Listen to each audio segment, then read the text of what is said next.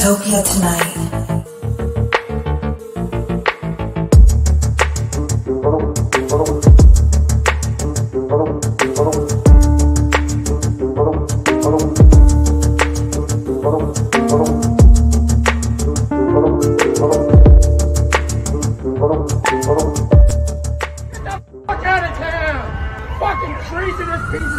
Dystopia tonight. We have the incredible Rob Bartlett with us. So if you aren't super aware of him, we're going to play a little video clip. Do you have any hobbies? I've a hobby. I play gin with Mr. Brad. And do you play it nicely? Play it nicely. Still, he blitzes me in every game like that. Why? 'Cause I play it the company way.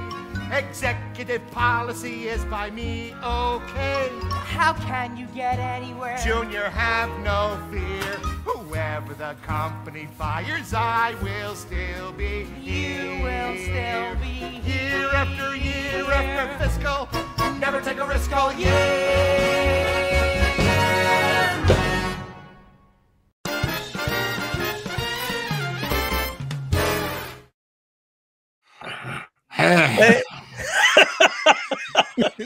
So enthusiastic. This is great. Yeah, great. It's really great to be here. It's really, you know. Yeah, no, you don't hold back.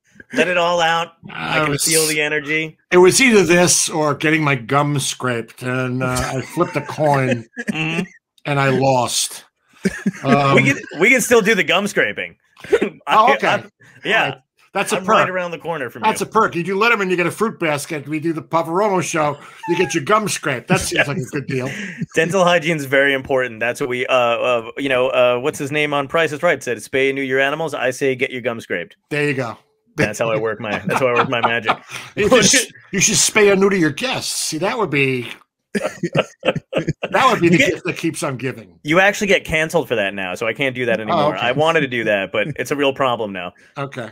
Yeah. All right. What's the yellow poster you have behind you on the wall? It's a Beatles poster. It's a Beatles just below a photo from the Ed Sullivan Show. Nice. It's the Beatles Shea Stadium poster. Holy shit, dude. Wow. That's fucking amazing, man. Yeah. I love it. You got the Cheap Trick on? It's Cheap Trick Day. Happy Cheap Trick Day to you all. That's phenomenal. I didn't even know there was a Cheap Trick Day. Every April 1st. Really? Yes. Rick Nielsen actually got an act of Rockford. So every April 1st is International Cheap Trick Day. So wow, you know what's crazy? It was also Pancake Day or something. I don't know. Yeah, it could be. It's not bad. It's April Fool's Day, Pancake Day, and Cheap Trick Day. You know what's great is that you cut out during explaining why it's Cheap Trick Day. So like all of that blacked out, and then you went, and that's why it's a Cheap Trick Day. I was like, I'm sure Rick would approve. Yeah. And it remains a mystery as always. Yes. Oh, that's phenomenal. So I seriously, we met doing that charity thing that we did, the giant telethon, and you were just the best. It was to my benefit that I was doing absolutely nothing. And every time I got bored, I figured, I want to log in and bust Richie Burns balls for an hour or so. And by the way, we're very excited because Sunday, Richie Byrne can actually, he can go back to being his normal self because apparently he gave up being funny for Lent. So, man, how long does Lent last? It's I don't know. I thought it was only 40 days, not 40 days years. and 40 nights. Well, see, that's the joke. The joke is he's always giving it up. Yes. How pissed off is he going to be that I'm breaking his balls even when it's not his show? Oh my God! Just whatever you do, don't mention Dr. Oz. That's a sore subject. Yeah, I can understand why. Oh fuck, dude! I feel like. I'm sorry. I was gonna say. I feel like it's so crazy. When you're the promoting fucking today. engineer. Shut the fuck up. You know, I hate this when the people behind the scenes decide they're the talent. It's like you don't see the cameraman pipe up during a fucking Jimmy Fallon interview. Just shut the fuck up and press the buttons and do what you're supposed to do. Jesus, Palomino. Oh God! Oh, that was great. Oh my goodness. Beautiful. Still one of my favorites. Oh man. So every time we went to go do the promo for the two people today, I feel like nobody believed us that these guests were coming on. Yeah, because it's April Fool's Day. So we'd put it out there and be like, no, I don't believe you. We're not going to go cross over to Twitch. Oh, that's funny. That's very funny. Yeah. I can understand them not believing Tommy Chong, but you know, what the fuck have I been doing for the past year? Getting to know me. That's the craziest thing, man. Out of that entire thing, I did not this was an awesome treat to just be able to be talking to you the entire time afterward, because we messaged each other almost right away after it ended.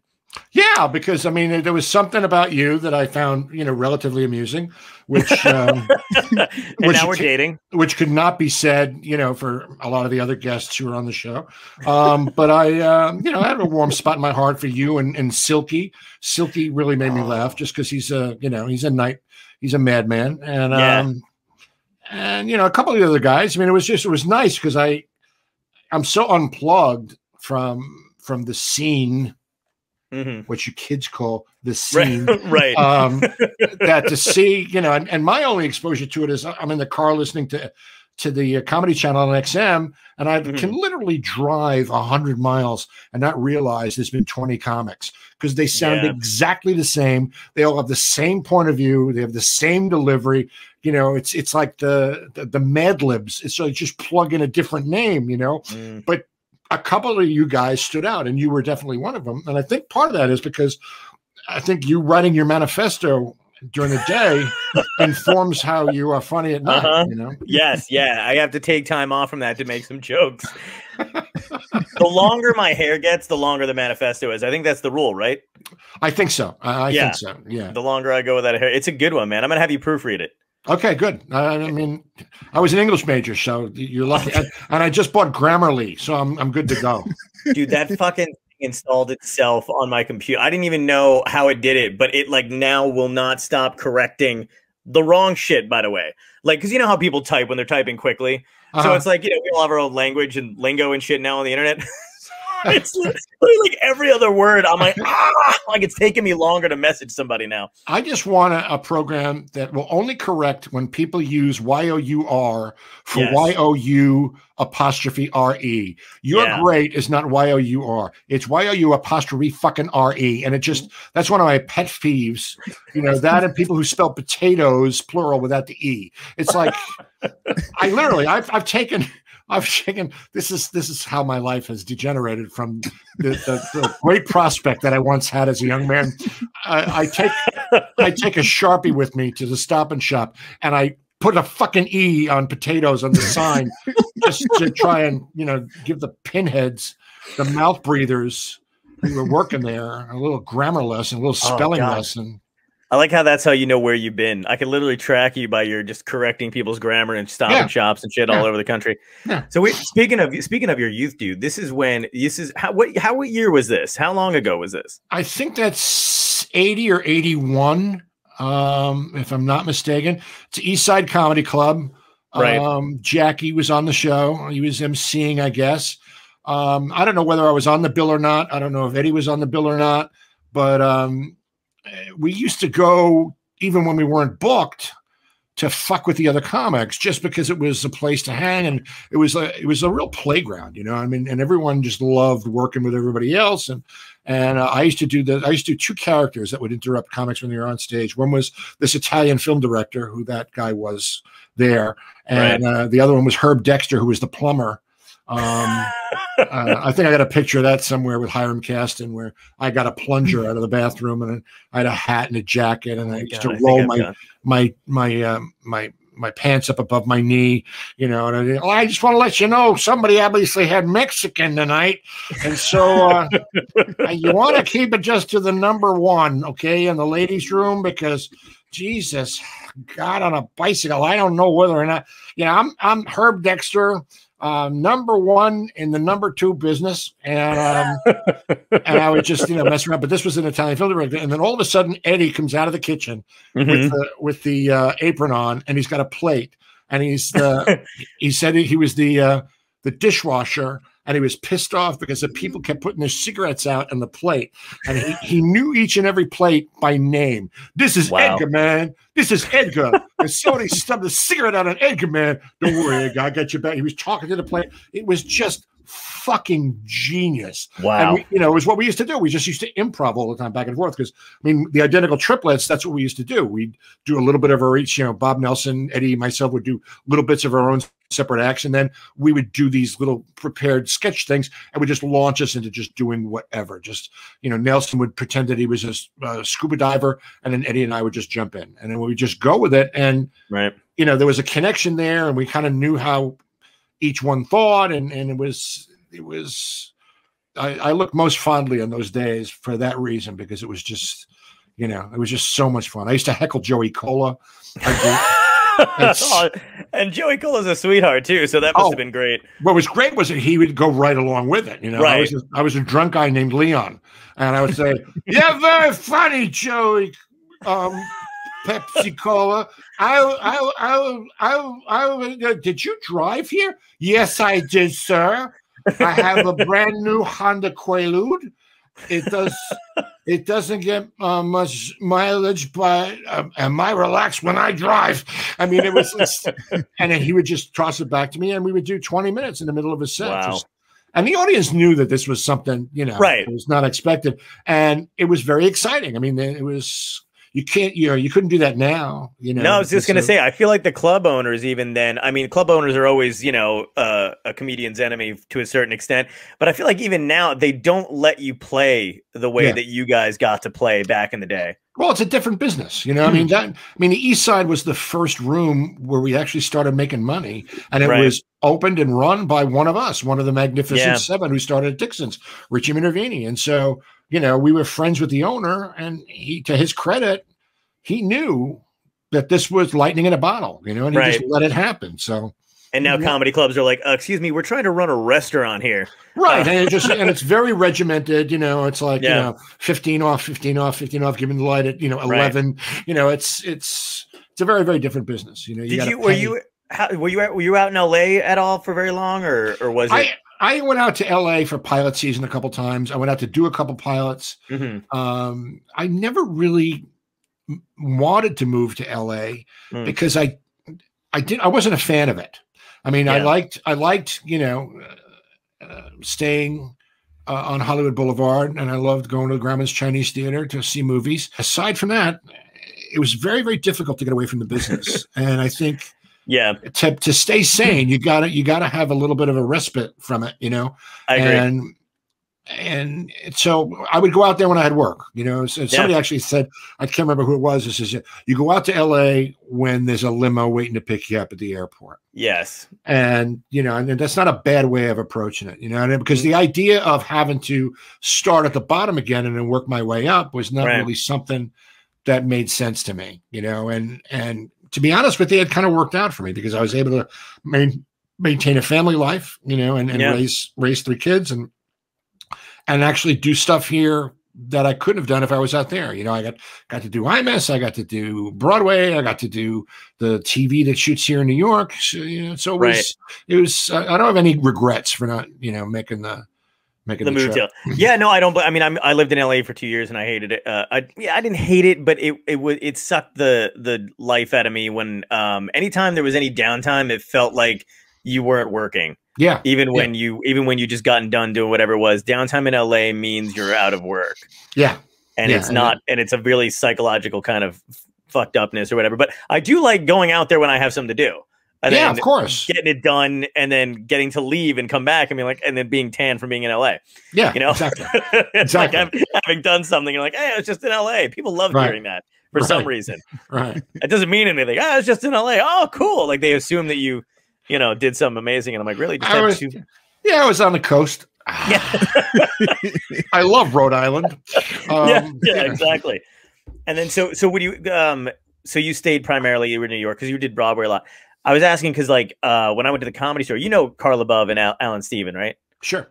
Yeah, the kind of improv you're talking about. When I was out in LA, I kind of only got to see a little bit of that from them at the Comedy Store because they did a little bit of that, but that's it. I don't get to see a lot of the improv and goofing around and stuff, and comics really enjoying, you know, themselves on stage, just doing whatever they want. Serious people, serious improv actors would be aghast at what we do or what we did. Because it was just so not, you know, any of the rule. There was no rule. You know, it wasn't yes and. It was like whatever the fuck you wanted to say. Right. And then the other guys had to scramble to try and make it work. And, you know, it was that working without a net, that, you know, that danger that comedians always like to tread that line, you know. Yeah. That we always, you know, we're always teasing ourselves. How far can we go before we fall? And that whole thing was very exhilarating. And it also had to do with the fact that there was chemistry. You know, and there was such a great camaraderie amongst the group that I started with, and that, you know, 20, 30 guys who made up what I would call the cadre of who were the comics, and some of the guys were from the city and some of them from the island, and you know, but there was a mutual trust because we'd been in the trenches together. You know, we had done nightmare gigs like the Smithtown Landing Country Club, you know, where they decided they were going to have a comedy night, and they knew they had to have a microphone and an amp, but they didn't realize that they needed a stand, and so they wound up taking a pool cue and duct taping the microphone to the pool cue and sticking it in an umbrella stand, you know. and Dave Hawthorne was one of the guys we started with. Dave Hawthorne, who had been in a group with Billy Crystal back in the 70s. He went up to the microphone and he started doing this. The butter will be ready in about a minute. And then we hit a titty bar on the way back. So you know, and we can't beat that. Yeah, we made this kind of a philosophical discovery that we had a lot in common with strippers, in that we would do anything for money, and we were both essentially naked on stage. So, oh my god, yeah, the fucking road gigs with comics is always interesting because you never know what you're gonna get. I did a college when I was doing colleges with a friend, and we literally got to it, and they didn't have a mic stand or a mic; they had a podium, commencement speech. So we just did stand up. We just dicked around the entire time. We pretended to do our act as if we were giving a commencement speech the entire time. And then they were like, why are they doing that? I'm like, well, why don't you give me a fucking real microphone? You know? I've had a podium once or twice, and here's what you do when you have the podium. You get up at the oh Jesus. Oh, nice. There you go. You get up at the podium and you say, hi, I'm Rob. I'm an alcohol. Oh, I'm sorry, wrong meeting. And then then it happens, baby. Yep. Then it happens. Then the magic starts. Of course, the college kids have no idea what you're referring to, but right, of course, no, not yet. So then I'm just trying to get a timeline here, though, too. So you were out in Eastville Comedy Club, and then when did you start getting into like the acting thing, or was that always like a passion of yours? Like, was that first, or did stand up come first? In high school, as you can plainly see there, right? That's you in high school, yeah. In 1972, with my really cool pink striped jeans and big boy belt buckle. You ran an ice cream shop back then too, right? Yeah, it looked like it. I got the lead in Barefoot in the Park my first year in high school. Great play. And great movie. It was that was it. You know, once I knew that's what I wanted to do. Right. And then when I went to school for English and theater, went to college for English and theater, and I left after my sophomore year because I have Crohn's disease, and I had lost a couple of weeks of class, and like an asshole, I didn't inform my advisor, and so I didn't get any special dispensation. So they took my scholarship away from me because I didn't make the GPA. You know, apparently you need more than a 1.4 to maintain a scholarship in college, and who knew? Yeah, exactly. And I took a year leave of absence, ostensibly to make enough money to go back. But during that year, I was working as a janitor in a office building in Manhattan that my uncle was the building superintendent for. And there was a guy who I worked with, another young guy, Igor Mucha was his name. And I would do impressions and I would make fun of the guys we worked with and some of the people who, you know, in some of the offices in the building. And it was just trying to make him laugh every day. And he said, you know, I have a friend who has a wine and cheese cafe near Hofstra. You should try and do some stand-up. And I didn't have an act, and I just figured, what the hell? And I went and I got up and I did it, and then that was it. It was wow. And a year it came time to like shit. I got off the pot to go back to school, and Right. I already was starting to make a little bit of headway doing stand up. And then about 6 months after that, I was making a living at it. So I never went back. Wow. That's which, incredible. Which I wish I had Really? stayed. Well, I think I'd be smarter, and I might have had a plan B. Oh. But You, what do you need a plan B for? You were on Broad. I mean, your career is like. It's funny. It's the shit that happens to you in a career. Yeah. A lot of it is just making yourself available. I remember reading an interview with Steve Martin in Rolling Stone, and the quote that has always stuck with me was he had said, when the bus shows up, make sure your bags are packed. Right. And as long as your bags are packed, then it's just like you got to kind of open yourself up to the universe and say, whatever, I'm game. Yeah. And be willing to do whatever, Right. And I kind of fell into doing Broadway kind of in a really strange backwards way. I mean, I was always under the impression that the people who were on Broadway were so much different than me. They were so much better than me. There was like this, I could never be on Broadway. I wasn't I didn't go to, acting school. I took acting class, but I didn't go to, Juilliard or anything like that. And I was in Vegas. I was doing the Sands. I was one of the last acts at the Sands before they blew it up. Wow. I was on the very same stage as the Rat Pack had been. Yeah. They put me up in this shag carpet suite in the bungalows in the back, which apparently had been JFK's suite. Oh, so my God. Every night I kept looking to see if there was any, Marilyn Monroe's bras or anything laying around. Yeah. The fucking DNA on that rug alone, man. Oh, please. It was the kind of rug that you definitely had to wear socks before you walked on it, and then burn the socks afterward. Absolutely. Oh, absolutely. And there was a guy, it was a theater producer who had produced Damn Yankees on Broadway with Jerry Lewis and owned a couple of off-Broadway theaters. And he came to see the show. I think he had heard me on Imus. And he called my manager Gary and said, we'd like to put Rob in a theater. And so, originally it was going to be an off-Broadway theater because he owned, I think the Orpheum he owned at the time. It's where Stomp used to be in the city. And he was going to his quote was, we're going to just put the spotlight on the fat guy. And so Gary and I were talking and Gary said, it'd be really great if you did something that was a little bit more developed than just your act. So I sat down and I wrote this framework around my act. I was very, very influenced by Jonathan Winters. Jonathan Winters was one of my heroes, the funniest people on the planet. He had this thing. I think it was on. No, unfortunately, but he used to do this thing. He had a show where they had an attic and they just put all this shit in an attic, like shit that you would find in an attic. And he would just walk around and pick up stuff and then do 5 minutes with whatever he picked up. So I thought, well, that would be so it was a garage because it was Long Island. And I wrote this thin framework of a story about this box that I was avoiding. I was cleaning out the garage and the box was sent by apparently somebody who was in the same trailer park that my estranged father lived in. And so they sent it to me because I was his, I hadn't seen him in 30 years. And, it was a little maudlin, it was a little too sentimental. And I just, I did my act based on all this stuff. And we did it up in Connecticut at the Rich Forum Theater. It was called Have a Nice Life. And it got mixed reviews. One negative and one, this kind of sucks. And then a Broadway theater opened up. And they decided, well, we're going to stick him on Broadway. And so I woodshedded that summer with another director, Jack O'Brien, who directed Hairspray and directed Addams Family and directed Willy Wonka and directed all these. Maybe he didn't do Addams Family, but he did Willy Wonka and the Full Monty. Well-respected Broadway director.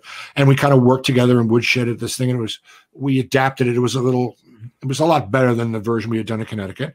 Okay. Dana Reeve, Christopher Reeve's wife, to play my wife, and Joyce Van Patten to play my agent. Those are the other two characters in the show. And we opened at the Eugene O'Neill Theater in October of 1998. And the pull quote from the Times was, "Avert your eyes." Wow. it's not something that you put up on the marquee to sell tickets, you know. Right, exactly. Yeah. I think one of the reviews said some of it. It's a colossal waste of time, and said, "So why don't we just put colossal exclamation point in your post?" We had 16 previews, 4 performances. We opened on a Friday and we closed on a Sunday, and or Saturday. I think we closed. We opened Thursday. We opened Thursday. We closed on Saturday after the second show. Oh shit! And wow. Fuck them. I went into a tailspin because I didn't book any work for like a year, thinking I was going to be working. Right, and, of course. It took a while to kind of get back into the swing of things, but then I did this thing. They do. It's called City Center Encores.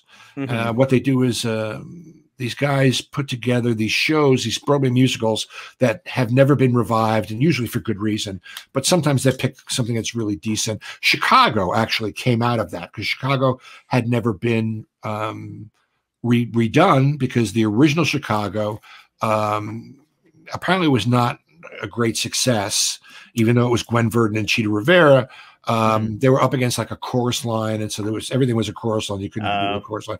So there was a show called Golden Boy, which had been a musical with Sammy Davis Jr. back in the 50s, I think, or 50s. And this casting agent, Jay Binder, who knew me from Imus and who used to send me out on commercial auditions and was a huge fan, he said to Walter Bobby, "You should take a look at Rob Bartlett." And so I went, and I had no audition materials. I sang "Till There Was You" because that was my wedding song. And I got a call. I got this small part as one of the boxers' managers, Roxy. And you get cast on a Monday. You go into rehearsal on Tuesday, and then you open the Thursday following the following week, and you do 4 performances. Okay. So it's like being shot out of a cannon. You do a full musical. You know, you still have your script and everything, because technically there's some equity thing that you can't do a full blown. But you know, since then they've been doing full blown productions. And Walter Bobby was the guy who directed Golden Boy. And so after that, I had done another casting agent, Jerry Beaver, thought I was perfect for this off-Broadway show called Tabletop. And Tabletop was this, I think it was 100-minute real-time slice of life from a commercial shoot. But it was the product shots of the commercial. It wasn't the actors. It was, you know, the beer pouring into the glass, or the pizza being pulled with the cheese. But this was for some kind of a fruit freeze drink, and there was a pile of fruit and a freeze thing. And I played this tyrannical director who needed to get this shot because the competition was starting to steal my thunder and starting to steal my clients. And I came in on a Saturday because we couldn't get the shot. And so the whole thing is like boom, boom, boom, boom, boom, boom, boom. And we opened off Broadway, and it took a lot of convincing the director to get me to play the part. But the guy who wrote the play said that I was so much like the guy it was based on, because he had worked as a prop guy on one of his commercial shoots. That he won, and I got to do it, and won a fucking Drama Desk award to play this cocksucker of a TV director, you know, commercial director. And then again, the way shit happens, I'm having lunch with Joyce Van Patten, and we're in the there's a cafe above the Fairway in Manhattan. We're sitting, I'm having a burger and fries, and Walter Bobby is sitting in the corner. And Joyce waves, and he waves her. She'd worked with him, waves us over. He remembered me. We sat down, we started chatting. We had lunch with Walter Bobby. Following week, my manager Gary gets this call. Walter would like Rob to come in and audition for Amos Hart in Chicago. Holy shit. And, you know, I'd seen Chicago, and Amos is like, you know, Mr. Cellophane. Is the single greatest character part in Broadway history. I don't give a shit what anybody says. It's just, you have 3 scenes in the first act, 3 scenes in the second act. You have the show-stealing number in the second act. It's the greatest. It's the greatest part ever. And so I go in for a Wednesday matinee.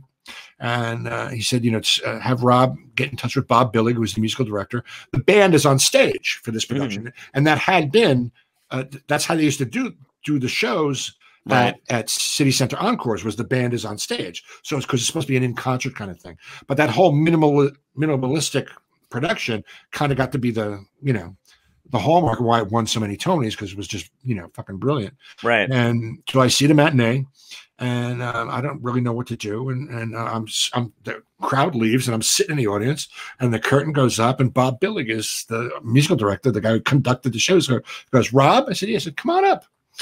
So I go up on stage, and he sits at the piano, and he says, do you know Cellophane? I said, yeah. And he said, let's go. And I sang Cellophane. He thanked me. I got back in the car and started to drive home. And I was about to get on the Triborough Bridge, and I got a phone call from Gary, and he said, you're going to Broadway, kid.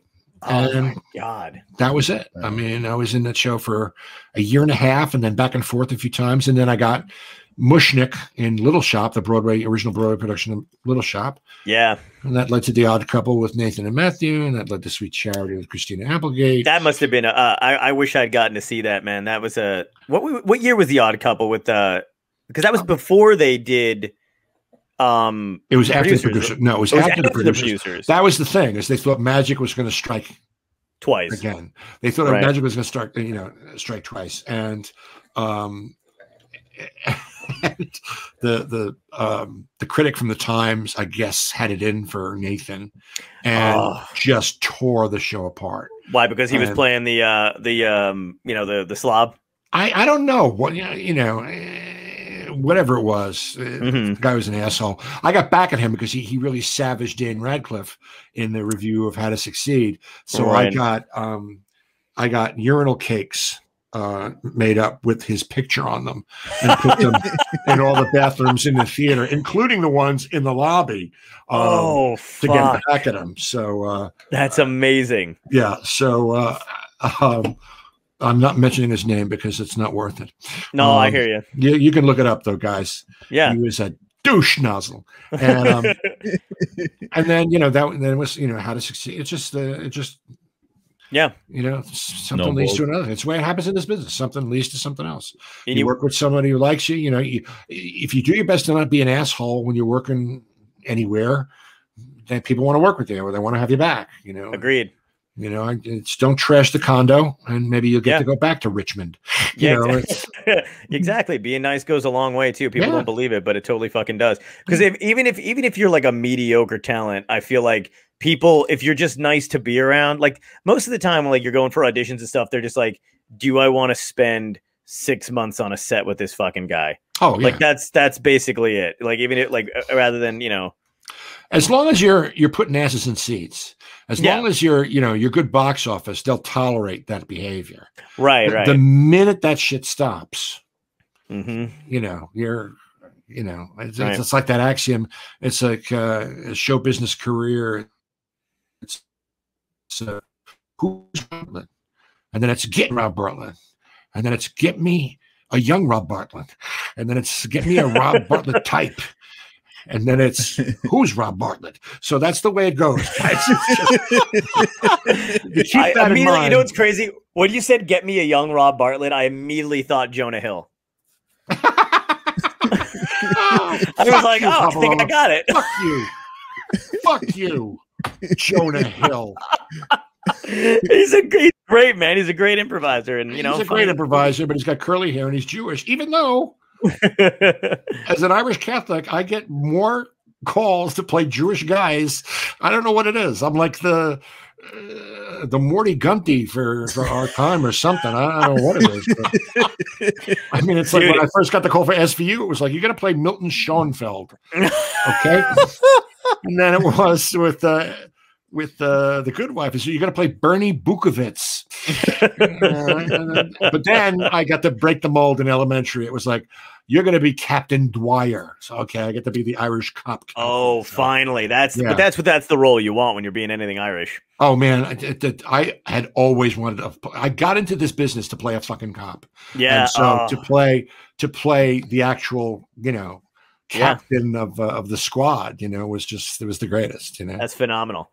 Did you get to hang out with Broderick and Nathan Lane and stuff like that when you were on Broadway and all those guys? Yeah. I mean, you get, when you're in a show, you live with these people, 6 days a week, but 8 shows. So you may as well be with them 24/7. Right. And, Yeah, I mean, you go through the whole rehearsal period together. Mhm. In a musical, especially if you're not a replacement, if it's a new musical or a new revival of a musical, they have something that's called a sitz probe, which is it's a sitting rehearsal. It's when you get to hear the whole score with the full orchestra and the whole cast, and you sing through the whole show.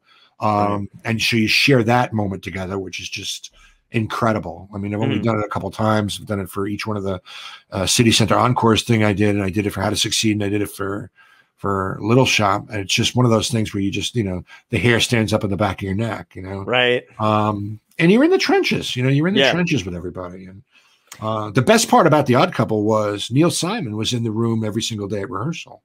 Oh shit! Wow. And that was just one of the single greatest things that ever happened to me, because I cut my teeth on comic timing by doing Neil Simon shows like in high school and college. What are you saying? So to actually Barefoot the Park. Right. And to actually meet him, was like, so I knew how to say his words. I knew the rhythm. I knew the inflection. As a matter of fact, opening night, he sent me, either opening night or closing night, he sent me this really very cool letter about how not everyone can speak his lines the way that they're intended, but I made it look easy, and it was really, really simple. And I have that and the fan letter I got from Sondheim for Tabletop in a little frame that I put up in every dressing room I have ever been in. Shit, Sondheim liked the cocksucker that I played, apparently. So that's an honor. But Neil actually, it was summer. We were rehearsing Odd Couple because we were going to open in October. So it was like, I guess it was end of July, beginning of August. And Neil said, would you do me a favor? I said, well, no, I'm not going to do this. No. He said, Ernie Sabella, the guy who plays Herman in Sweet Charity, over around the corner at the, I forget the name of the theater. It's named after the guy who did the Broadway caricatures. I can't remember fucking names. Fuck. Hirschfeld, the Hirschfeld Theater. Christina Applegate is playing Charity in Sweet Charity. Ernie Sabella has to leave for medical reasons for the summer, and we have Wayne Knight, Newman from Seinfeld, coming in September. We need a guy to kind of fill in. Would you fill in? And just, yeah, of course, So at the time we were doing Imus in the Morning in Secaucus because we were simulcast on MSNBC, and MSNBC's studios were in Secaucus. And so I live on Long Island, and because there's no easy way of getting to Secaucus from Long Island, I would drive. And because we were on TV, all the characters I did, Dr. Phil and, Brian Wilson and all these different characters that I played, I'd have to be in the makeup chair by 4:30 because, the show went on at 6. So I had to leave my house at 3:30. So I'd leave my house at 3:30. I'd go to Secaucus to do the Imus show and get out of costume and makeup, and maybe have a little bite to eat, and then drive into the city and then go start rehearsal like 11 o'clock in the city for The Odd Couple. And then I was done rehearsal at 5, and then I would go and I'd get a little bite to eat, and I'd go to my dressing room at Hirschfeld, and I would do Sweet Charity. I'd get back in the car, I'd drive back to Long Island. I'd get home around 12:30. And I had to be back in the car at 3:30. I did that for the entire summer. And if that didn't kill me, nothing will. I couldn't even imagine doing it now. But Ernie Sabella is the dude who did Pumbaa in Lion King, right? That's he's a great character actor and just a sweetheart of a guy. His brother was in the original cast of the Chicago revival. He played I don't know. He plays Mary Sunshine. You're not supposed to know. It's a guy. Spoiler alert, because they didn't do it in the movie. Right? Wow. They just cast Christine Baranski to play the part. So yeah. Well, wait, same thing. Yeah. So see what I did there? I made the face and let you take the line. You're very generous. I appreciate that. Salute. I like to drink wine more than I used to. Cheers. I wanted to ask, how is your family with all of this? Are they super supportive? Because I feel like that's got to be tough for the wife and family at home when you're. It is. It really is. And to my, my benefit, and a very, very understanding wife, and she kind of enjoyed the fact that I wasn't up her ass, you know, as much. Yeah. It was good that I wasn't around so much. I mean, but I tried to make them like I would take off, you know, for birthdays, I'd take off, for graduations, I'd take off. Anyone, you know, had a spring concert or something, I would always take off. I mean, even if I didn't have time coming, I would, you know, I would invent being sick or something, just because there's no way I was going to miss any of that. Yeah, You good. know, because and I think they're no worse for the wear. I hope. I don't know. I mean, I'm sure they're all harboring secret We have them resentments. on. In boxes. Harboring secret resentments for all the times I wasn't there. But let's bring them out. No, I feel like that's another thing too, that like you need, like we were some of the like guests that we've had on stuff like that. If we've asked, you know, about that kind of thing, they either had somebody who was there and who was supportive, and that it seems like if you're performing and stuff like that, that is kind of what you need. Somebody who just acknowledges this is what the life's going to be like. Because anything else, it's not going to work. It's an incredible sacrifice on their part. It really is. I mean, you know, I mean, to be fair, you know, I'm making a living. Yeah. You know, but it's, you know, I'm making a living at something that I really, really love. It's funny because I was on the road after I'd gotten married. My wife has owned and taught at a dance studio since I know her. Since I met her in 1980. And so she would have off summers. And so I would book, you know, 8 weeks on the road, and we would just travel on the road. You know, it was kind of like a vacation. We would just travel around and do the shows and sightsee during the day and whatnot. And then we had our first child. We had our first son, Sean, brought him with us. You know, I had a little porta crib, and, you know, he was on the road with us, and then he got older, and he was going to start nursery school or pre-K, and we had just gone to Disney World together, and I think we had both of our moms. We brought both of our moms down too, so it was like the big family Disney World thing. And, you know, it was the first time Sean had ever been to Disney World, and, you know, the picture of me with it on my shoulder watching the parade. I mean, it's, you know, And then I had to drive them to the airport and then go. I was doing a gig in somewhere, not Daytona Beach, but somewhere northern Florida, I think. And I was sitting in the hotel room, and I was apoplectic. I could not stand the fact that I was away from my wife and my kid. And I called Gary. I said, I can't do this anymore. I can't do the road. I really can't do this anymore. I just, you know, I have to be close to my family. And so he figured out a way that I could four-wall this club in Manhattan called Club 1407. It was a lunchtime club in the garment district that was closed on weekends. And so we got to go in and four-wall it. And I did kind of a one-man show with opening acts. You know, I had, you know, Foxworthy and Brett Butler and you know, I'm trying to think who, Ray Romano. I had all these guys, you know, opening for me. Kind of fell into the Imus in the Morning show, where I got to be a writer performer for 31 years, so I could stay in town, and then that allowed me to, and to Imus's credit, you know, he was very supportive and encouraged me to, you know, do the Broadway stuff, and so it all really kind of worked out. But it was definitely motivated by the fact that I couldn't stand being away from my family. I'll never forget, I was in a restaurant with the other two acts, and we were having a bite to eat before the show. And I looked, and there was a little kid about Sean's age in a high chair at the table of his parents.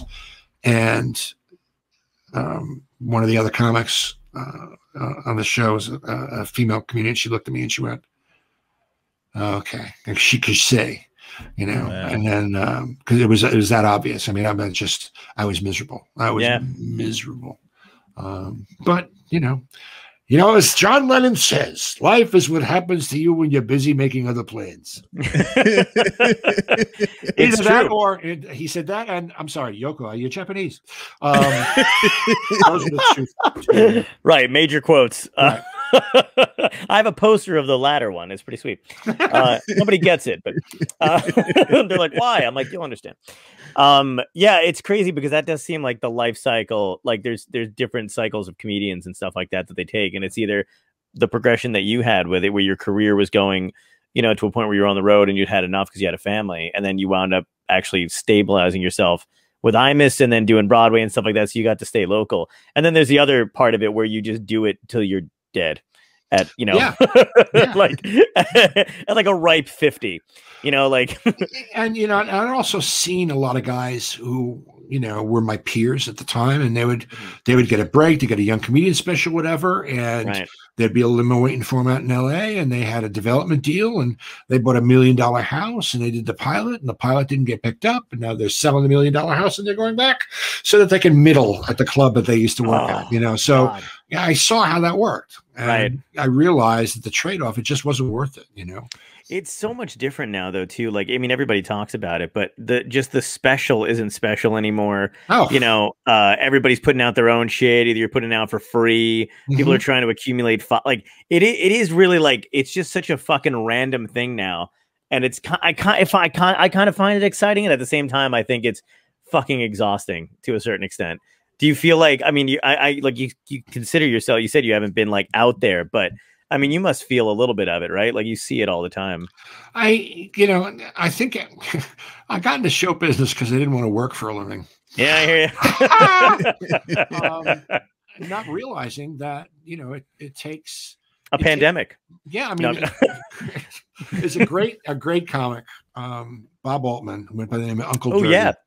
Uncle Dirty. And Uncle Dirty was a very, very wise man. He had been a peer of Pryor's. I think Pryor and Carlin went on a Tonight Show once, and they both referenced him when they were on the panel. Uncle Dirty was like, you know, this guy who was just this icon and was just doing late night sets at the Improv when I first met him. And he's, you know, he's a very, very, he'd seen it all. And I'll never forget one of the things that he said. He said, if you want the brain surgeon paycheck, you got to do the brain surgeon homework. And that was like, you really got to fucking do you got to work. You got to do it. You got to not, you know. And the other thing is the I think it's Eleanor Roosevelt's quote. It's like, you know, the only key to success is persistence. You just can't ever give up. Right. And it's, you know, which is easy to say, but when you're stand-up, especially, you know, you're in it because you're looking for approval. You're seeking approval, and you know, we're either all wounded, you know, doves because our fathers didn't give us the approval that we sought. You know, I sucked at sports, and my father was a minor league baseball player, so you know that went pretty well. And so you put yourself in a position where you're looking for that approval every night. You force yourself into the situation where you're confronting this, you know, this lack that you have in your personality, and you do it every night. And you know, it does fuck with a lot of people. You know, I mean, there are I know a lot of friends that I either lost to coke or to suicide because they couldn't deal with that part of the business. You know, right?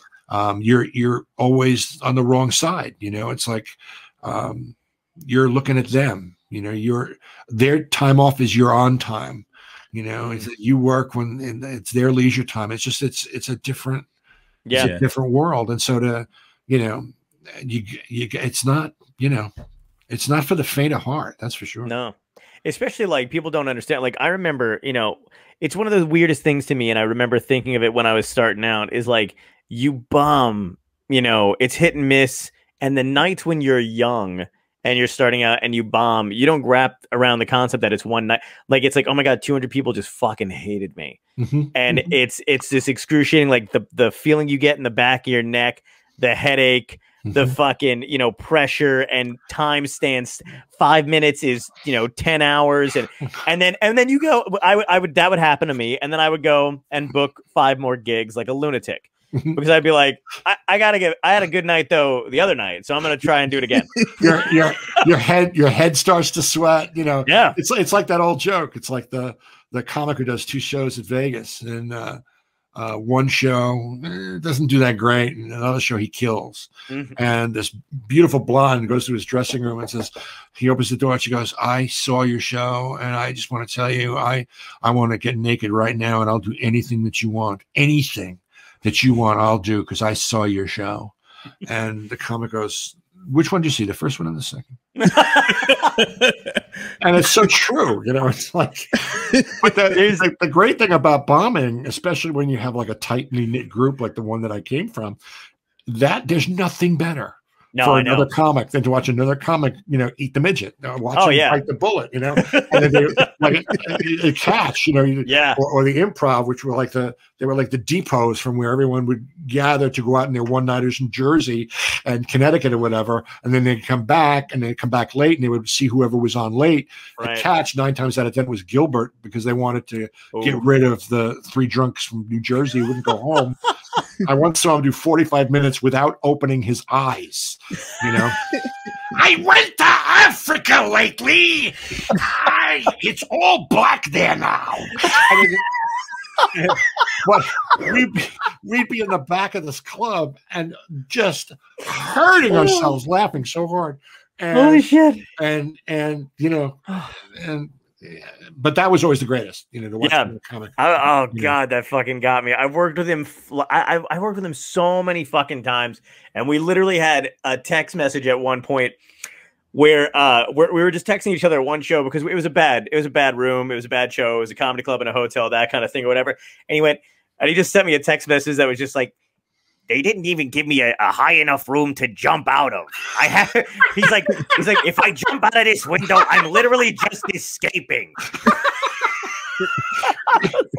I'm like dying before the show even starts. I know. And I loved how he would barrel through a fucking set no matter who was fucking I mean, he's hysterical. It was magic. It's just magic, man. He one of the single funniest people I think I've ever known. Fred Stoller. Sweet man. Oh, sweet man. Fred Stoller. And Fred Stoller, who's another sweet man. And I'll never forget the first time I met Fred. It was a one-nighter in Jersey, and picked him up, and I think Carol Leifer was the other act on the show, and I had the car, so that was one of the reasons why I got the gig, because I could drive. And Fred sitting in the car, Fred's demeanor is very, very much like, does he have skeletons of small animals underneath his porch? He's got, there's something not quite right. He goes, so Bartlett, you like comedy? And I'm thinking, how is this guy going to do stand-up? It's like they're going to eat him alive. Right. And I think I was emceeing, and I went up and I said, Fred Stoller, and he gets up. And there's this silence in the room. It's painful, because it's like, he goes, my cousin, he committed suicide. He hung himself in the backyard from a pole because nobody would play with him. Now people play with him. And there was like this pause. Right. And then the crowd would start to let it. He goes, I see we have some tetherball fans.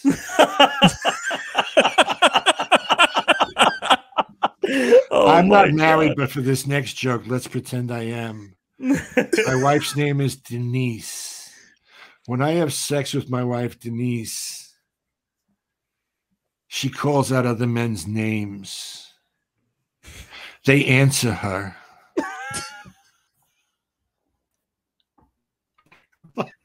It's like act was like that, I was never very good at math, so when I die, I'm going to leave my body. I was never very good at science. I fucked up the joke.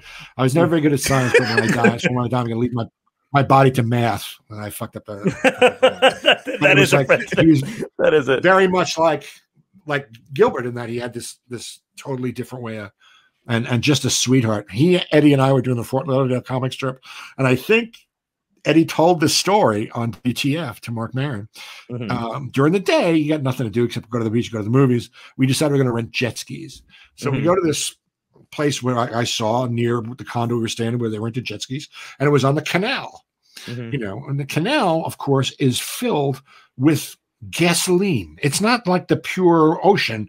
It's a fucking oil slick, but we rent jet skis. None of us had ever tried a jet ski before. We just said, fuck it, we're renting jet skis. Right. So we get on them, and we're spending more time falling off them, and then it just circles you until you can swim onto it and then get back up on it. Yeah. And the motors are going, and it's spitting out exhaust in your face, and you're trying to jet ski. Eddie and I are getting a hang of it, and we're kind of, fucking with each other. And Fred falls off and can't get back on. And there are these boats that are kind of whizzing by us. And Fred is going, people on the boat, people on the boat. don't run me over. I'm trying to get on the jet ski, but the fumes keep making me nauseous. He was explaining to the people on the boat. Oh my God. It's great. Oh, holy shit. Great memories. Yeah. Oh, memories. man. There's nothing better than being on the road with a bunch of comics you like. Oh. And the shit you have to do when you're on the road too. Like, you've been jet skiing. I've gone rock climbing and I've never would want to do that, but we are on the road. There's nothing to do in Scranton, Pennsylvania. Mm-hmm. So you're like, hey, they got a rock climbing gym. Do you want to? I guess we have 10 hours to kill. Here's something you never see a comic on the road say to the other guys at the condo. Hey, you guys want to go to a museum today? Yeah, yeah, exactly. Nothing. When I go out on the road, I travel with like one of my closest friends in comedy too, and just in general. Her name is Joanne Filan. She's hilarious.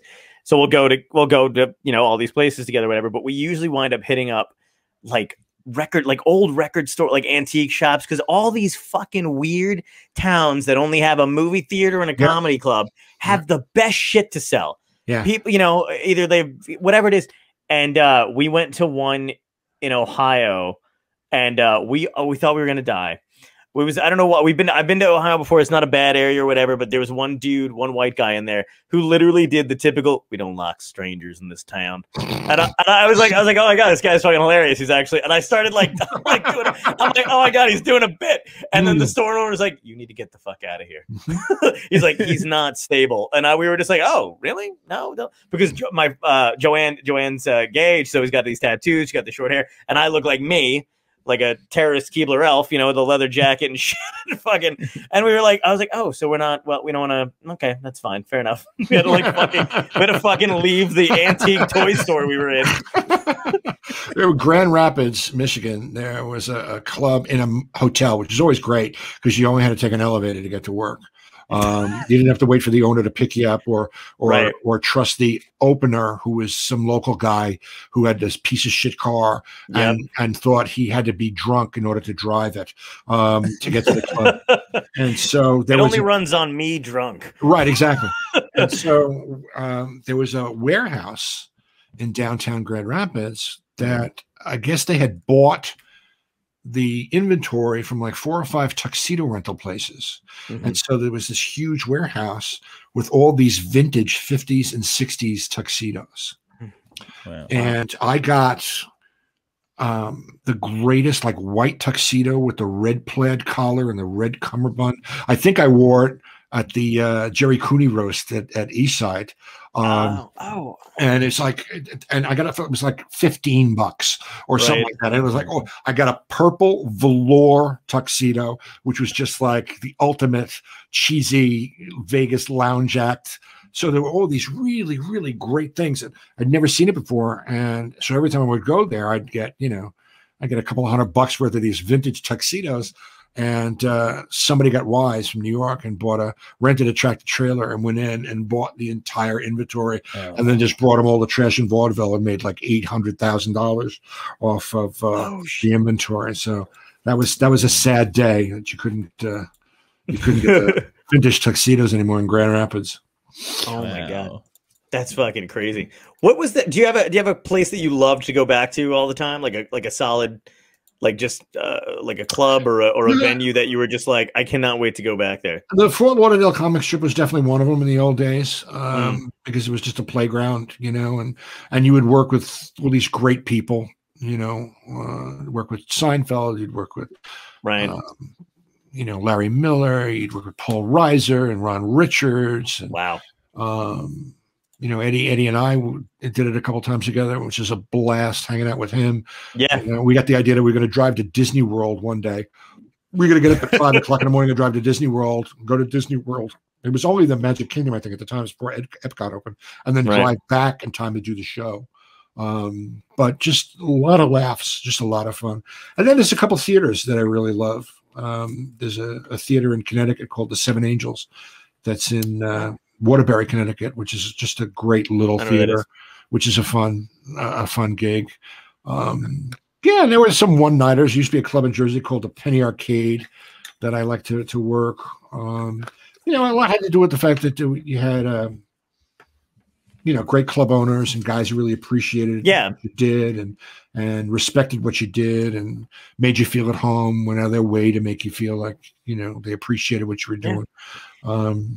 There's always been a handful of them, and then there are places where, you'd find out that the comics got to stay in the kitchen of the club. They had a little room in the back that was a converted walk-in freezer. That was the, the vault that the comics got to. And I swear to God, if you closed the door, you would suffocate, I did a gig on the road, and I had to stay in this woman's house who ran the bar, right? And she used to, her was like an Airbnb situation, which before Airbnb or whatever. Right. And no one told me though that she's old as shit, but she was a crazy stoner. I mean, like too much weed, right? But I had no idea. So I sleep there. I get downstairs the next morning. She's passed out on her kitchen table. And I was like, oh, she fucking died. Like, that's just the comics attitude too. Where I was like, now they're going to think I fucking did it. It was just pure annoyance at that point where I was like, really, she's dead. After but I went over and I was kind of like checked her, like poked her a little bit. And she was just like, woke up and accused me of stealing her weed. And it was fun. And I was just like, no, I didn't. I'm like, did you spend all night out here? And she was like, I guess. And I was like, all right, well, I'm going out. Because you have to have discipline if you're going to be the bartender at a comedy club. Yeah. Exactly. I was like, oh my God, what the hell? But then the owner of the club was like, oh, she smokes a lot of weed. So she might do that. I'm like, cool. Just as long as I can get in later. That's fine by me. It's always the fucking best, man. Oh. We had a picture that I wanted to throw that picture up at the roast, but I can't find it right now. But that was you. I'm impressed that you have like that many pictures of back in the day because it's hard to find. Like some people I have on, and I'm like, do you have any evidence that you were performing? Well, part of it is that Jackie Martling is a almost like a historian. He has some detailed copies of stuff like the photo of Eddie and Martling and I on stage. Yeah, that's from Jackie. And hang on, I'm going to email you the photo now because I'm prepared. I will get it. That was an amazing night. It's a phenomenal roast of photo. Jerry Kuno. Everybody's there. Well, I guess Richie Minervini knew Cooney's brother, and Cooney was starting to make a name for himself. He was getting famous, right? And so Jackie thought, why don't we get some publicity out of this? Why don't we do a roast? And so we did it. It was the first roast I think we ever did, and it was I guess whoever was in town from the Magnificent Seven, the seven of us who started out together at Dixon's. And so I guess whoever was in town at the time to be at the roast was there. Wasn't all of us, but it was, the core group. And we all wrote, all this roast stuff. London Lee, who was one of the old time comics from the Ed Sullivan Show, I guess was doing the weekend at the East Side that week. And so he was like the name on the show, and Jerry was the road, and ABC was there, and they had cameras, and we all knew we were all going to get sitcom deals. Wow. Yeah. And it's London. It's Jerry at the podium there. You see to the right is Martling. Yep. To camera left is Minervini, and then to his left is London Lee. Wow. Then there's me in my tuxedo from Grand Rapids, from Michigan, and then Bob Nelson, and then Eddie, and then to the right of Martling is Jim Myers, and then there's Vince D'Antona and George. Oh my God! When I was a fucking year, I would think a year in, I worked with Vince D'Antona and George. He's a great guy. And then on the right is the late great Bob Woods, and the late great Vince D'Antona, actually, because he's no longer with us. Yeah. He scared the shit out of me, apparently. I don't know if he did that on purpose or if it was like a real thing. Did he think George was real? Is that most ventriloquists? I think that most ventriloquists have this thing where they like to pretend that the dummy is real. Of course, don't ever say it's a dummy, but it helps with the illusion. Yeah, yeah. Otto and George, and I always, to me, it's always made me laugh that Otto was not the dummy's name; that it was the guy's name. Yeah, and George was the dummy, and Otto and George. I used to be the house MC at a club called the Rainy Night House in Belrose, Queens, and had Otto on the show. And I interviewed Martling and Minervini on my podcast this past week, and nice. Martling told the story of when Martling was on the show and Otto and George were on the show, and Martling and I were sitting at the table right up front. It was like one of those clubs, really, really tiny, and the tables were all squeezed together, and it was like maybe a sheet of paper between the table and the stage from where Jackie and I were sitting. And Otto and George, I'd never seen Otto and George, but somebody said, if you see him, if he's free, book him. So I book him, and he gets on stage, and there's an Asian woman sitting right up front, right in front. And Jackie and I are like to the right of the stage, from the stage where Otto was standing. And he just goes immediately. He goes, "Chinks, I hate you fucking people. I hate you fucking people.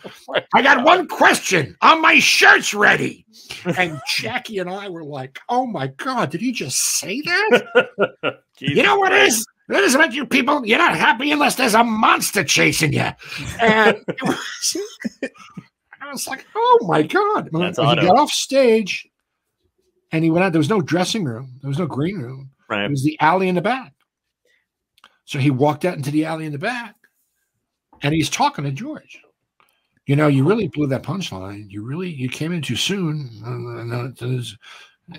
Yeah, well, you shouldn't have gone after that the Chinese chick. And he's talking back and forth. Wow. And I thought that, and to this day, I'm not really sure if that was because he wanted to preserve the illusion or whether he actually, right, there was something special there between he and this other entity on stage. It's the same fucking every ventriloquist I met, man, has that. I mean, it must be like a rule book or like something you can't break, and it's like a Fight Club thing because they all do that. so I'm always like, maybe I don't know what fucking is going on, but Otto was fearless. Yes, fearless. I've never seen anybody as especially fearless as he was. One of the clubs I was working at, he, if you hired him, I don't know if it was like that back then, but I guess because he had so much pull, like, later in his career or whatever, if you hired him to do a show, he might leave in 20, he might do 40. But if he left it, he would. But you never knew. You'd be on stage and you had to stay. I remember having to stay in the fucking room. Yeah, the Prestige, exactly. The Prestige. Yeah, I had to stay in the fucking room. Yeah, and if in case he would just go, all right, that's it, and then you'd have to like run to wherever you were. If he'd even show up for the gig. Yeah, exactly. Yeah. There was only one other guy. I opened for Angel Salazar back in the day, and I had heard stories, about him disappearing. Never experienced it. I've worked with him like before or whatever. But I'm opening for him. And do you ever do Bananas in Jersey? Oh, sure. Okay. Do you know Denise, the manager there? Yes. Okay, great. Okay, good. So Denise, so you know how it's, tiny Denise, whatever. Right. We're all the same height anyway. But so I'm on stage. I'm doing my dumb shit, right?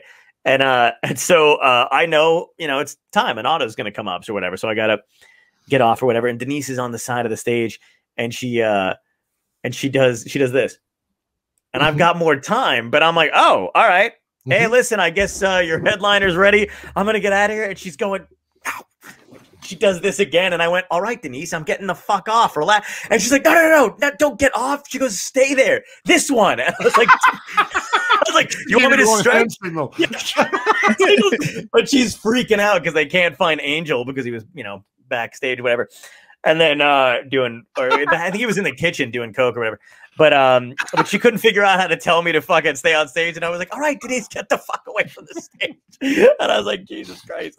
But that was hilarious too, because that was also a night where I'm pretty sure she wound up saving my ass, because Angel was like, hey, we're all, me and my friends, we got a limo. We're going to get in the car and we're going to drive into the city. Do you want to come? And before I could say yes or no, she like grabbed my arm and she was like, he's good. And then like, she dragged me aside. She goes, life. Yeah, she goes, you go with him and you will never come back. I was like, really? All right, thanks. Yeah, it's good to have protectors. Yeah, exactly. Yeah, she's always that's one of the clubs that I like doing, and she was always Bananas was always a lot of fun. Yeah, just a great room. Harlan and Arlene were always amazing people. I know. Right? She used to wear the most uncomfortable shoes. I could never figure out. She would have these tiny feet, but then she would wear these fucking wedges that were like this, you know, and yeah. And still, even when you know, I mean, when I started there, she was older at the time, and I was like, "Are your ankles just gonna snap off one day, and we're all gonna have to run? Like, what is going on?" And then, but she would always do this thing where she would go, "Don't easy on the fucks," and then I would just be like, "Okay," and like she would never watch the fucking show, so it didn't matter at all. But I always do it, and then after a while, I was like, "You know me by now. Do you know I'm not like? Do you just say that?" It's like a pre-show ritual, and she would just be like, "You don't do it, do you?" And I was like, "She doesn't." I'm using it as my middle name. Exactly. Oh my god. Fuck. Well, dude, it's been an hour and 12 minutes. I don't want to keep you any longer than I said I was going to. I got nowhere to go. Then let's fucking stay. Let's hold each other. Do you have you have some person who needs to get on this network? No, you guys are good to run, but I actually do have to go be in Mendrino's comedy therapy show in a little bit. So so this is always what happens, right?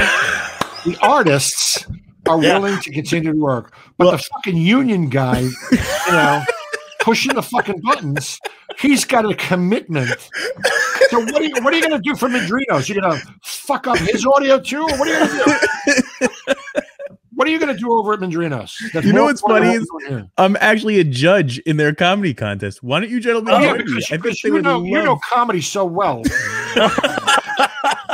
That's why our careers are always constantly fucked. They do that to us. They're like, "Hey, we got the mailman." This guy. I don't even know how I made it. I'm not gonna lie. We have Suffolk County's funniest dentist on the show tonight. Oh my god! Right, the audacity. It's not even other comedians who've been in it longer than you. It's just whoever they can grab. You know, I mean, Ted Kaczynski and I are cooking. We have this little thing going back and forth, and then, you know, all of a sudden Marvin from the booth decides that he's going to just, you know, piss in the punch bowl. It's every fucking club owner who doesn't know a thing about comedy but wants to, you know, I'm like, stay in the fucking kitchen, let us do the show. Yeah, I mean, I'm getting the light from the fucking AV squad. I mean, what's that about? Oh, isn't that great when you get the light from somebody you know doesn't matter, and you're like, oh, now I'm never fucking getting off. Oh, absolutely. Yeah. Absolutely. You're like, fuck you. I wanted to leave because I hate this room, but now I'm staying.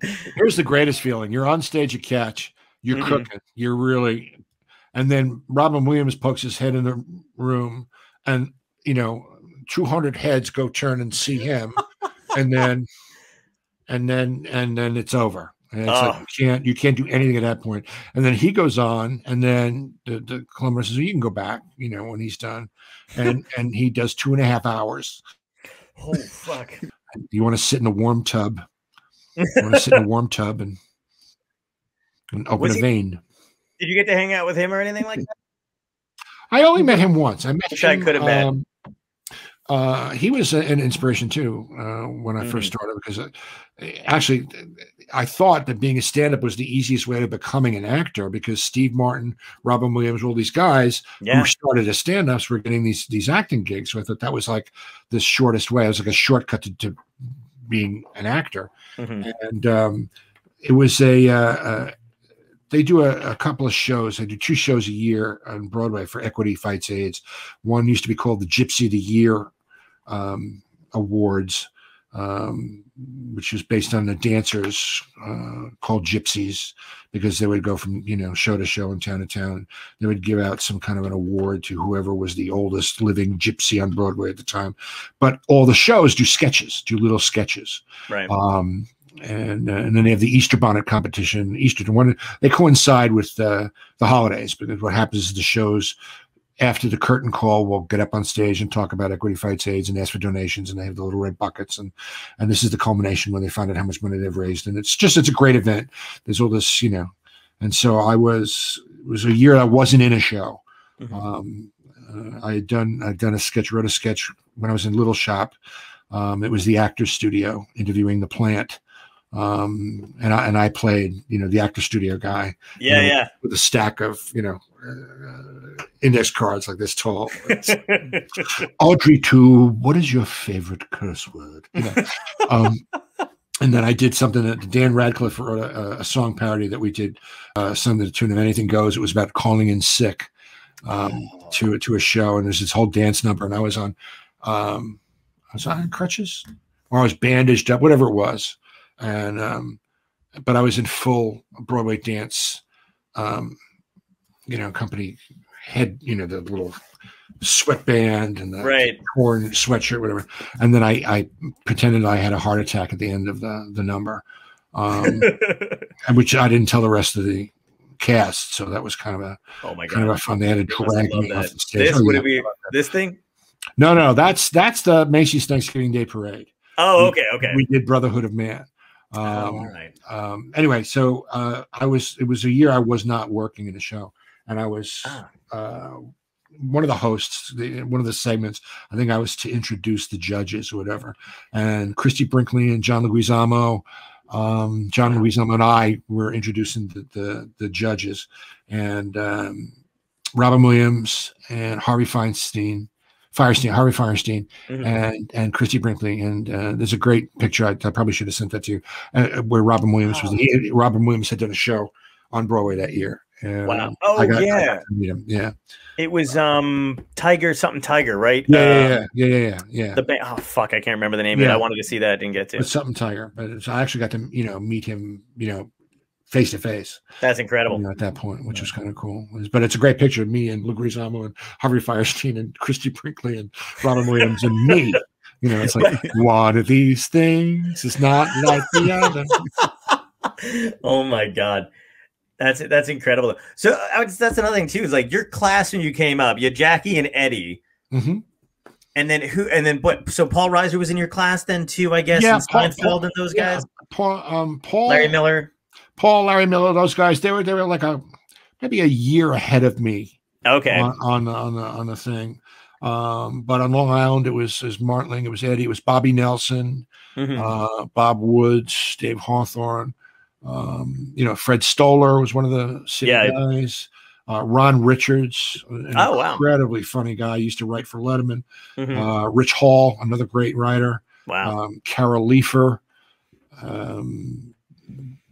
Joe Bolster. Mark no way! Schiff. Yeah, Mark. I met him at the Comedy and Magic Club. Yeah, Joe Bolster is a funny guy. He won the Showtime Big Laugh Off that I was in. I came in second to Joe. Oh, and he's never let me forget it. I saw him at a funeral, Alan Combs' funeral, actually. Unfortunately, we knew Alan. I can't believe that guy was a stand-up. Yeah, he was a funny ass stand-up too. He was a DJ. He used to be a DJ. And he used to do this routine about being a DJ and breaking up with a girl while he was on the air.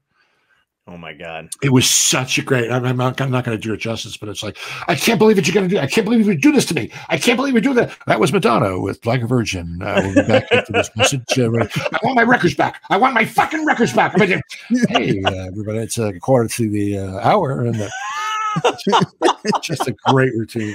Holy shit. I only know him as the guy who was on with Hannity when I was a kid. That was about it. Yeah. That's crazy, man. Funny man. Yeah. And it's sweet. Could not be sweeter. Wow. Sweeter. I've been lucky. I've come across very few assholes.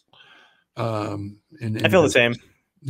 I mean, the ones that are assholes make up for the fact that there aren't many of them. But yeah. I've been very fortunate. Yeah, it's weird, man. I feel the same way. I feel kind of fortunate to have met so many nice people when I was coming up and stuff like that. Especially like you said before, it helps if you can drive when everybody else has a DUI, when you're younger, nice car. Yeah, that's what happened to me in Oaks. Oaks can't drive. And I got taken out of the clubs, thankfully, early because he was like, hey, you want to go on the road? And I was like, yes, I do. Yes, sir. Yes, absolutely. And then I filled my car with diesel and he forgave me. We had to get a tow ride back at 3 o'clock in the morning. All right, gentlemen, I'm going to be backstage. Keep going. and then just give me a thumbs up when you're ready to go. Yeah, fuck you. Really? He just leaves. Don't do us any favors. Okay? I gotta go do Mandrinos' show. I'll see you guys soon. I love that you talk about sacrificing to be with your family, and he's not even leaving to go be with his wife. He's like, I got another Twitch gig, show guys. to do. Yeah, he's better dealing us for a guy who's fatter than me. Oh fuck! It's always a pleasure, Rob. Who are you judging, by the way? I want to know who these comics are. 2 brand new comics, actually very funny. Jessica Miranda and Amanda Cassace. I would love for you guys to join me. Holy fuck! That's how we end it. It just cuts. It cuts the black. We should pop in. If you guys would like to come, I'll send you the link. You're welcome to join me. I'm all right. You're on your own. Tell them we didn't want to go. I'll tell them. Tell them these 2 legends that need it. Tell them that no one in that room is big enough for either one of us.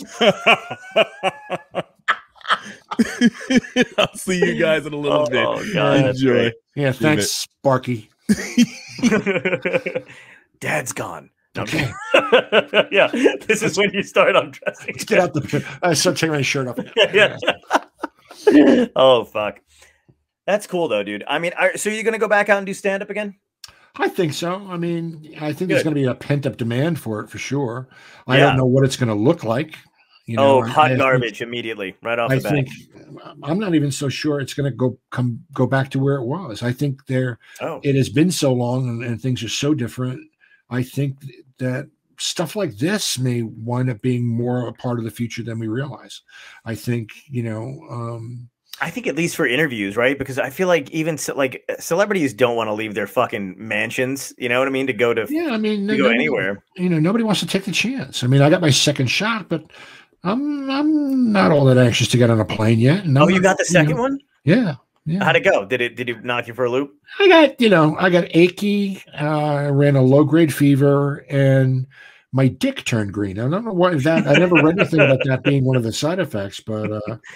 And suddenly got better Wi-Fi, right? Yeah, all of a sudden. Yeah. So I get my first shot on Saturday. Okay. And I haven't decided whether or not I'm going to tell half the people I know because I really enjoy not seeing some of them. Oh yeah. Oh yeah. Oh yeah. And there's a reason why some people should wear masks, and COVID is not usually one of the things. So I'm not looking forward to the fact when they're going to be taking them off. Yeah, I was kind of enjoying being spared. Some of the. Everybody's a lot fucking quieter too in grocery stores and shit. There's a lot less. Oh yeah. No one's talking to me in line. It's amazing. I love all that shit. So what you were talking about earlier, you were talking about seeing Riser and stuff like that. Were those guys monsters back in the day in the clubs? Like, what was that scene like? No, it was. I mean, everybody was a fan of everybody else. It's the best way I could explain it. One of the weeks I was in Fort Lauderdale, it was Seinfeld, Riser, myself, Ron Richards, I think Eddie. It was like a ridiculous show. Yeah. Dennis Wolfberg and wow. The dearest, sweetest man on the fucking planet, and funny as all hell. Wow. Yeah, he was hilarious. I've only ever seen his stuff. I've never met him or seen him live. Great. He was just a doll, just a dear, sweet man. I miss him every day. Right. And after the show was over, Riser would get on the piano, and I think Larry Miller was there. They had a little band like they used to have at Cash. I never knew that. On the show, and Riser got on the piano, and Larry Miller played guitar, and I think Seinfeld played anything, and I played drums, and so I would sit on the drums, and we would just jam after the show. Holy shit! And then it was funny because I drove. Paul got Diner while we were in Florida together when we were at the Fort Lauderdale comic strip. He had said he got on this audition, and then he thought he might get a call back, and he got a call. He got the part, and he had a flight to Baltimore the next day. And so I drove him to the airport, and he was sending me letters from the set, and he said that he and Kevin Bacon and a couple of the other guys, I don't know if Mickey Rourke was one of them, but a couple of the other guys from the movie, they would all jam together. They would all, they each, Kevin Bacon played the guitar, obviously, and Paul played the piano, and and everyone kind of bonded around the Beatles because that's what we did. We bonded around the Beatles. So right. And Barry Sonnenfeld, he was the one who came in and felt like people like that back in the day used to come into the comedy clubs to actually find talent, right? It wasn't Barry Sonnenfeld. It was Barry. Oh, wasn't? The hell's his name? It's another Barry. Yeah, I think did I fuck it up? Maybe who the hell was it then? It was I'll tell you right now. That's weird. Barry Levinson. Barry Levinson. Yeah, fuck, you're right. Levinson, I yeah. fucked it up. I messed up the Yeah, name. they would. Those were the days when, because all of a sudden they realized that these comedians, surprise, surprise, they could act. You know, they couldn't. And I think Rodney doing Caddyshack was one of the better examples of that. Where whoever made the really wise decision to cast him in that movie. But wasn't he on set like going like, "Hey, I'm bombing," because nobody didn't understand? Oh yeah, he didn't really understand why he wasn't getting any laughs. It was like, they can't laugh. It's a movie. We have the microphones. He after Caddyshack came out, he was huge. I guess he lived like in Boca or someplace near the Strip, and he used to come in to try out material before he did Carson. And he came in one night. Eddie and I were on the show, and he, Dangerfield did a set, and then Eddie went up and says, "Rodney, you got to see me act. You got to see me act." And Rodney says, "Yeah, okay, kid, okay." And Eddie goes up and does his act, and this is, I think this was just before Eddie got the audition for SNL, right? And Eddie does his routine and gets off stage. He goes, "What'd you think?" Rodney goes, "Kid, you're funny, but where you gonna go with it?" So it's one of the great understatements of all time. Right. But what struck me was Rodney went through his entire set line by line in the bar in a table with me, asking me what I thought of each line. Wow. And I'm like, Rodney Dangerfield is asking me? Right. It's just, but that's the way he was. I mean, he was like, he knew, that we all kind of shared this little commonality together, and he trusted other comics to tell him what they, the honest truth about what they thought about lines. Yeah. That's the other thing. I was talking to somebody that, Jessica Kirson? Mm-hmm. I was talking to Jess about I think she had said something about Ellen not having any stand-ups on her show, just something about how that's kind of odd or whatever. And I was like, it's so weird that generation who got helped out by the generation before them, like Rodney helped out a shit ton of comics. Oh yeah. But the ones that came after that, I feel like just fucking did not pay that forward at all. Like in the Jeff Foxworthy paid it forward. Oh, he did? Okay. Yeah, I got Jeff into New York, and also, I mean, I could be wrong. I was his best man at his wedding in Central Park. His second wedding, and my wife was the maid of honor for his wife, and she was 18 months pregnant with our first child, and Vic Henley, I think, is the greatest example of somebody who paid it forward. He's the best. Vic was one of the greatest people on the planet. Yep. I mean, nice man. I loved him like a brother, and we had more fun together on the road. And I brought him to New York as well, and he never forgot. As a matter of fact, I spoke to him. This is so fucking weird. The night before he died, he called me out of the blue. Robbie, how you doing? Just want to check in on you. And he was a little. I think he'd been in the tequila. Yeah. He was feeling. His favorite. I just want to tell you, man. I tell everybody how much I owe to you. I owe this to you to get me here. It's just so weird. It's like, but you, Jeff Foxworthy will tell you. He went on further than I did. He'll tell you that you were worth it, Vic. Matter of fact, in many ways, I thought Vic was funnier than Jeff. I thought Vic was a better storyteller, and Vic had better material than Jeff. And he certainly was the salt of the earth, when it came to people. And he did. At his memorial, everyone told stories about how he went to bat for them, at the Strip or on the road or whatever. And because we're all in this together, really. I mean, it's competitive, but there's a certain bond you have with people who we're in the trenches together. It's like it's the same. I would imagine it's the same kind of camaraderie and friendship and brotherhood that you have when you're in the military and you're in, it's like you're all on the same rowboat. You're just everybody's at a different point in the boat. You're all rowing, but you're just some of the people are getting lunch sooner than others. Yeah. It's crazy. Vic was super nice to me when I started out, and then I hadn't seen him in a few years. And I don't know why, like I was back when I was like, I like to get pictures of me with other comics now. Like when you work with people just to have it, like you have all those photos and stuff. And when I first met him, I never did it. And I thought he was hilarious. And I know he was open for Kathleen Madigan and stuff. Second or third, like I saw him a couple other times, never did it. One of the last times was like 3 years before he died, we were at Gotham together and we hadn't seen each other in a long time. And we were just like, oh my God, what's going on? I think I was like living in LA too at the time, but I just come back or whatever. And I was like, hey, I'm like, I hate doing this, but would you? And I took my phone. He's like, you want to get a photo? And I was like, yes. And it was like, yeah, we just took a picture together. And he was just the sweetest fucking dude ever. And we just sat in the back of the room. We had Seinfeld had popped in. And we were all just crowded in the back fucking watching him crush. And, you know, I was doing Gotham one weekend and Vic was just hanging out because I guess he had been there during the week, and Seinfeld came in to try out some stuff. And that was the thing about Vic. I mean, you could not see him for years. Right. And then you'd bump into him and it's like you just saw him the night before. I mean, it was just you picked right up where you left off, you know? Yeah. Yeah, he was a very cool dude. Like you said before, though, too, like everybody that I've met, I guess the same thing happened for you, too, is like, I miss these people. I miss seeing them. You don't get to see them too much when you're all headlining different clubs because you don't get to hang out. But when you do, that's like that charity event, though. Like that was fucking, I mean, just seeing everybody for all, I mean, we were, I don't know how you kept popping back in when you did because we were fucking exhausted. And then it seemed like you weren't sleeping either. I don't even know if you got any sleep. No. Nobody sleeps. Sleeping. We were like, holy shit, I remember like being in the room and we'd be like, I wonder if Rob's still up. And all of a sudden we just pop into the room. Like, hey, he's still there. It'd be like 3 o'clock in the morning. That was a lot of fun. It was a lot of fun. I had a lot of fun doing that. And a lot of fun meeting some of you guys who I'd never really met before. You know, that was kind of cool.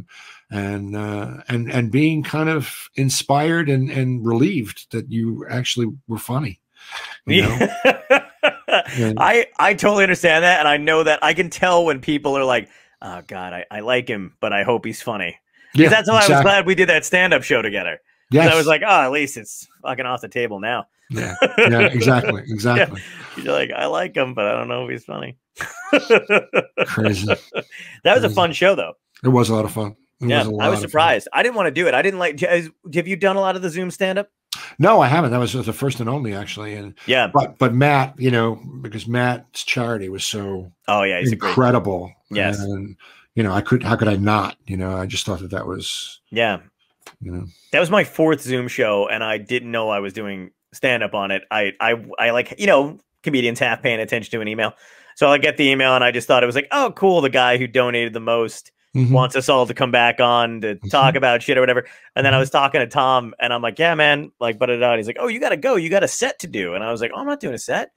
And he was just like, I think you're doing time. And I literally I felt so bad because I was like, fuck. I was like, I hate this shit. I'm like, I don't want to do it. Like, and that's like my whole build up to that was, I don't want to do it. I don't want to do it. And then they were like, you're on. And I was like, what? Like, juggling, you know, whatever. Turn the switch on. That's it. Exactly. Every step of the way, though, I was like, I hope my fucking power goes out. These motherfuckers just didn't want to do Zoom. Zoom comedy, man. Yeah, that's the bad part.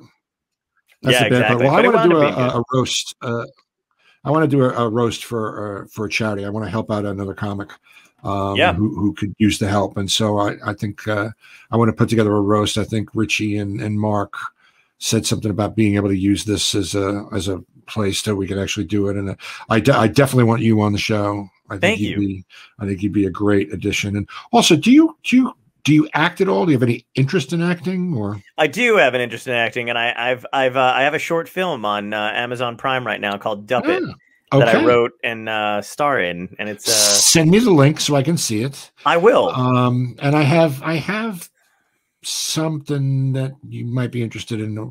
We'll talk about it off the air. Perfect. Something I think you'd be really perfect for. So. Oh, thank you. Yeah, that'd be if we get to work together, that's great. Yeah, absolutely. I'm already in. All right. Well, I gotta go. I got a gig in June, so I gotta. All right, cool, man. Yeah, no, this has been great, dude. We went longer than I normally go, so that was anytime. Enjoy. It's always a pleasure. Absolutely. You're a funny man. You're a great host, and thank you, and a halfway decent human being. So what more could you ask for? The trifecta. Got it. Just try to channel these evil thoughts that you have and this violence that you are embracing. You don't have to listen to everything the dog tells you. Okay, so just keep that in mind, as you continue to write your manifesto, that sometimes the dog doesn't know what he's talking about. All right, I'll just say that. Yes, you're right. I'll forward all his messages to you. He texts me now. That's the problem. That's good. That's good. I never, That's good. Which is a lot because the nails sometimes, the claws. It's rough, man. It's good. I can put him on mute, so at least that helps a little bit. Well, thank you. Exactly. Oh my God! Thanks so much. Tom says thank you again from the room. He's judging comedy now. And tell Tom sincerely. I mean, I joke. And I break balls, and Richie, of course, Richie burns them. But and I mean it sincerely when I say, Tom, go fuck yourself. All right, cool, man. All right, John, good seeing you. Thank you. Good seeing you too, man. Peace. And check out the Rob Bartlett Radio Comedy Hour because I interview Minervini and Martling about the early days of Long Island comedy. So sweet, dude. Absolutely, I'll make sure I plug that. It's a great. It's a kind of a walk down memory lane and some funny stories. Sweet, man. All right, it's been great. Let's do this again. Yeah, soon. Absolutely. Well, we got to have a round two. Anytime. Anytime. Peace. All right, John. Bye.